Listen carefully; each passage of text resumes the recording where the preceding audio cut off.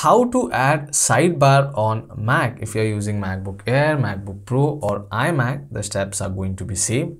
Now currently you can see I have opened a window and I'm able to see the sidebar.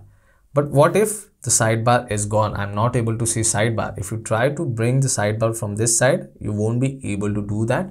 Now there are few steps for that. So let's take a look at it.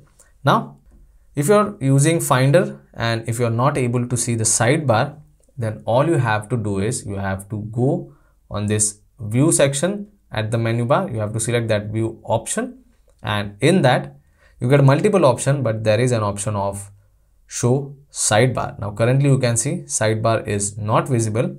In order to bring back the sidebar, go in view option and select show sidebar. And once you select that, you will be able to see the sidebar. Or in order to add sidebar in the Finder option or Finder window, just go in view option and select show sidebar. Currently it is hide sidebar because sidebar is already visible over here. If I click on hide sidebar, then you can see sidebar is gone. In order to add it, select view option and select show sidebar. In this way, you will be able to add sidebar in Mac. So if you find this video informative, don't forget to subscribe to my channel. See you all in the next one. Thank you.